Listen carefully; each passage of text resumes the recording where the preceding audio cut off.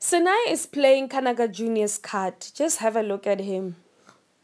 Hello Mzansi, it's your gossip girl, and if you're new here, please subscribe to my channel, hit the notification bell so that you do not miss any just on Big Brother updates. So Mzansi, Sinaye asked Big Brother for permission to plan a date for him and Zee, and later on Friday, he asked Mpumi and Balesa to prepare something for them. As you can see, they're sitting on the bed. So while having a conversation just before this date thingy of theirs, so Sinaye went ahead to Zee and he told Zee what he is planning. And Zee was like, you know what? Why didn't you plan this date next week when we are nominated? Why would you plan a date while voting lines are closed on a Friday night? And I was like, what? Okay, fine.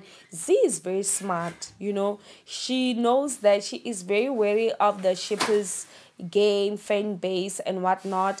But for Sinaye, it's not going to work in his favor because we all know that Sinaye is trying to play Fahima and Zee. Sinaye also keeps on telling us, reminding us time and again that yeah, he has a girlfriend at home. And every time he talks about his girlfriend, he looks into the camera. So that is just acting. That is Kanaga Jr.'s lines, you know. Why would he do that? Anyway, fast forward, these two kissed under the blankets. And we didn't see that. So I don't know, is that even allowed in Big Brother's house to cover yourselves? I don't know. I think that's a infringement or an obstruction, something along those lines. I don't know. But I stand to be corrected. I did not read that rule book.